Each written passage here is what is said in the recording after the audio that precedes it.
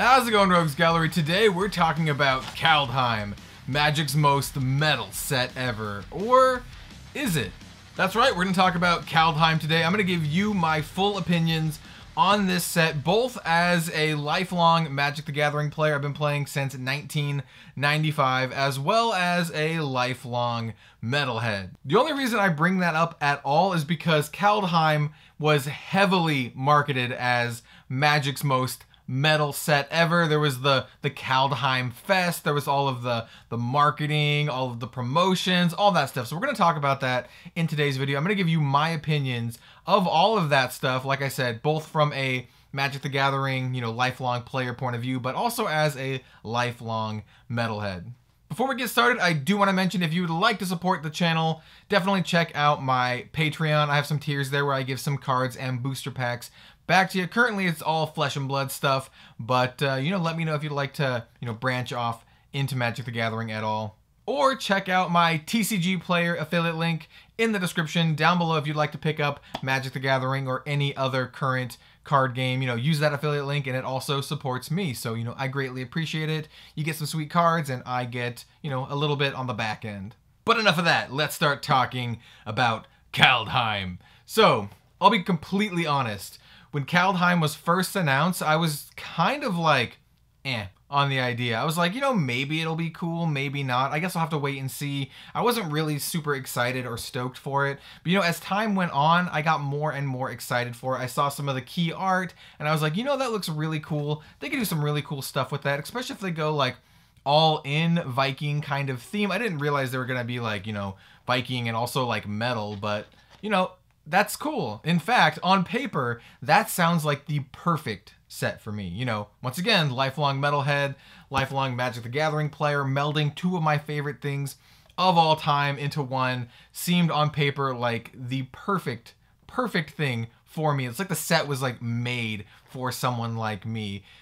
But, well, let's start talking about some of the but there. So the first thing I want to talk about, and kind of the most negative thing I have to say, has to do with Kaldheim's marketing, right? So they're heavily marketing this as Magic's most metal set ever. And they did some really good things, and they did some things that I thought were super lame. So the things that I thought they did really right, they actually gave some excellent metal bands preview cards for Kaldheim, and I thought that was awesome. Some of my personal favorite bands of all time. I'm not going to gatekeep any metalheads or, gatekeep any metal fandoms out there, because there's a lot of different genres of metal and there's a lot of different fandoms out there. Personally, I like melodic death metal. I love Dark Tranquillity. I love At the Gates. And I also like Amon Amarth. And Amon Amarth was one of the bands that they got to do a spoiler. They got to do the spoiler for the white God of War card. I thought that was really awesome. And they gave it to, some bunch of other bands too, like Lacuna Coil, and I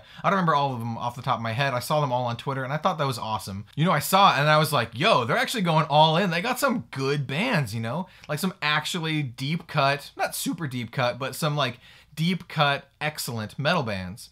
So I was like really pumped. Really good metal bands. The cards looked really cool. That God of Battle, with the god on one side and then the sword on the other. And it was like this kind of really sweet looking sword. Though I do want to mention that the sword sounded way better than the card actually is. It's not a bad card, but like the name of the sword and like the implications in the story made it seem like it would be much more powerful than it actually is. It's not even like better than like a Sword of Fire and Ice or something like that, And that cranked my hopes really high up there. I saw these bands that they were like promoting with. I was like, yo, this is going to be really sweet. And then I saw the Kaldheim Fest. And don't get me wrong, I don't want to talk too much about this, but I watched it and it was really kind of cringy and kind of lame, and it felt very forced, very, very corporate. It felt like someone was just breathing down and be like, you have to be as metal as possible, but you also have to be super family friendly. And those two things don't exactly mesh. And don't get me wrong, I do like some of the people that were in this. Like, I like Jimmy Wong. I don't think he did a bad job. I think he did well with what he was given, but it was super cringy and kind of hard to watch a lot of the time.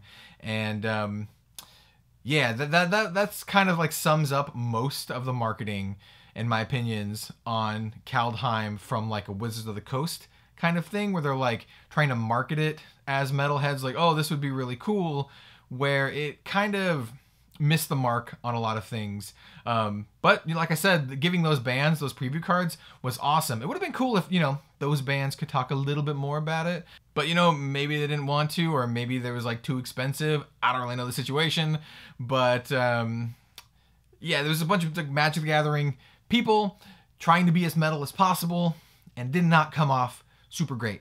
And I was like, I guess this just isn't for me, at least the Kaldheim Fest, even though that this set on paper seems like it's made specifically for me, longtime Magic player, longtime Metalhead. They picked bands that I love. You'd think it would mesh together, but it felt like it was being marketed at someone who didn't really know what metal was, or kind of knew what it was like secondhand, like their weird uncle listened to it or something, you know what I mean? But I kind of like, gave it the benefit of the doubt and was like, you know what? Let's check out the trailer. Maybe the trailer's going to be better. And then I watched the trailer and it was super underwhelming. The animation was fine, Kaya fighting some dudes, and then there's like Tybalt and he goes through a thing and not much actually happens. And there's some very super watered down generic metal music playing in the background. And this is the biggest missed opportunity, because they could have gotten, one of those awesome metal bands that they already collaborated with and they got spoiler cards for, and gotten them to do a song, maybe a custom song, maybe one of their own songs. Amon Amarth, for example, Twilight of the Thunder God, amazing song. Could have put that in there. Maybe they didn't have the licensing rights. Maybe they couldn't afford it. I don't know, but it was a very like milquetoast, boring metal song, accompanied by a very milquetoast, boring action sequence that really didn't do anything. Where's Vorinclex? I'm not just a Metalhead. I'm also a Magic player too. Love Magic the Gathering. Played it, my entire life. Where's all the cool characters that are in Kaldheim? You just have Kaya, some random jabronis, and Tybalt. Where's Vorinclex? Isn't that like one of the most exciting things in the set, that Vorinclex is here? Couldn't he like show up at the end and like cause like a ruckus or something? I don't know, man. They could have done so many different things with this, and it was just like kind of boring. The teaser trailer, however, was actually pretty sweet. Showed you a lot about Kaldheim, showed you like the big tree, like the Yggdrasil pseudo thing, and I thought the teaser trailer was really sweet, but the actual like trailer, no, not that great. It's fine, it's fine, but can we like really get by on just fine these days?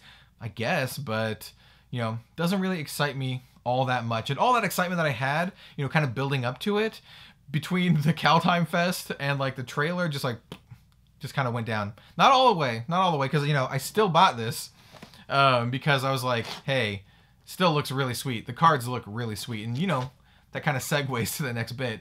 I think the cards are actually really sweet, and the art in the set, man, the art in the set is actually really metal and awesome, and I love the art in the set. In fact, I have it pulled aside here. This is a collector booster that my girlfriend got for me for Valentine's Day, and I love the like metal lettering here, the metal font and the hammer there. This looks sweet. This looks really sweet. And not only that, but like the cards in here are very sweet. Not just the ones that I got. I did get some really cool ones. But I really like the border here. So I'll show you the coolest card that I did get from this pack here. I got Essica, God of the Tree, and I love the border. So Viking, looks excellent. I showed this to one of my coworkers, not this one in particular, but this Viking border. One of my coworkers who's actually really into Viking stuff, and he thought this was awesome. Awesome enough that he would actually maybe buy some packs just to get some cool like Viking stuff. And obviously we got to show the rainbow bridge on the back here. And I really do like that. The showcase frames for Kaldheim are amazing, and like the alternate art is so good, man. There's that uncommon angel, like the black-white uncommon angel with the alternate art is so sweet, man. I just absolutely love that. Here, let me find some other alternate art here. Oh yeah, here we have, the only other one I got was Vega, the Watcher, not to be confused with Vega from Street Fighter, but like really sweet, man. Look at that. Really, really cool. And there's some other ones that are excellent. The artist that they chose for this, really, really good job here. I love it. I also really like the snow-covered theme. Once again, lifelong Magic player, loved Ice Age. Cold Snap was pretty cool, and bringing back the snow theme with these really sweet like snow frames and borders and stuff. Really cool. I dig that quite a bit. So the set, the actual Magic the Gathering set, is pretty cool, dude. I really like it. Is it the most metal set of all time? I don't know. Maybe? The jokester in me wants to say something like Mirrodin is the most metal set of all time, or maybe like New Phyrexia. New Phyrexia was super metal without even trying to be metal. And this was trying, you know, it was definitely trying. There's like cards that have like throwing up the horns that are deflecting spells, like this annul. Dude, here, let's see if we can see that. Dude is actually throwing up the devil horns, blocking that spell. It's pretty cool. You know, it's pretty cool, but I don't know if it's trying too hard. I still really like it. I don't think it is trying too hard. I think it's really cool. And I can't really speak to the power level of the set. I don't play Standard. There are some cards in here that I think would be really cool for Commander, which is one of the only formats I still play. And some kind of cool stuff in here for Canadian Highlander, which is another format that I really like. And maybe some stuff in here for Cube, which are basically the only 3 Magic formats I play anymore. For me personally, from a flavor point of view and an aesthetic point of view, Kaldheim might be one of my favorite sets in recent memory. I don't even know, maybe one of my favorite sets of all time. I think the set is just really sweet in general as a set, but I think there's also a lot of missed opportunities here. The marketing was hit and miss, basically. It was hit and miss. Loved the Metal Band preview cards. Not a fan of Kaldheim Fest. Loved the teaser trailer. Not a fan of the official trailer. And I'm actually pretty excited to open this up, which is going to be, you know, in a video or two down the road. We're going to open this up and see what we get. This is going to be my very first set booster box opening because I completely skipped over Zendikar. So yeah, I'm excited to open this up and see what we get. I really liked Modern Horizons, and I think that set is kind of like the precursor to this kind of thing. So, you know, because there's like 1 foil per pack, and there's the art series and like the special shenanigans. So I'm really excited to open this up. And see what cards we get. There's some really, like I said, some really sweet ones in here that I would like to get. I've heard the value for the set currently isn't super great, which is not that big of a deal for me right now because I'm just buying this to have fun. You know, I'm not going to sell any of the cards in here. I doubt there's anything in here that I pulled and be like, oh man, $200 card, I got to sell that. I don't think that's what we're going to do here, but should be fun, man. Should be fun. Look at all the sweet art, all the really, really cool alternate art with the sweet frames. And I realize now the video is way too long and I am rambling. Final thoughts. I think Kaldheim is a very cool set, pun intended, and it was so close, man. So close to being one of my favorite sets of all time. It might still end up being one of my favorite sets of all time. I didn't even talk about how I think the world was kind of like underused for this set. They only go to like one of the realms, or the realms really aren't quite explored. Maybe they don't, maybe they go to more than one realm, but they're really not fully explored in this set. And I think maybe like 2 or 3 sets in Kaldheim could have been sweet, man. This would have been really great with the old like 3-block structure. I know a lot of people didn't like the 3-block structure. You know, the third set's always like underwhelming or whatever, but I think Kaldheim really could have used all of that fleshing out, you know?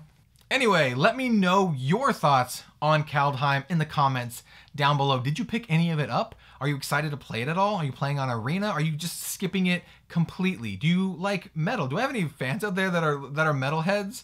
Let me know in the comments down below. You know what? If you are watching this far and you are a metalhead out there, let me know what your favorite band is in the comments down below. There will be no metal gatekeeping in this video. If your favorite band is Disturbed, let it know. Let it be known in the comments down below. If your favorite metal band is Catatonia, getting some deep cuts here, let it be known in the comments down below. Or maybe like Opeth, Tool, Metallica, whatever it is. Thank you very much for watching, and I'll see you next time for some more card game content. Have a good one all. See you later.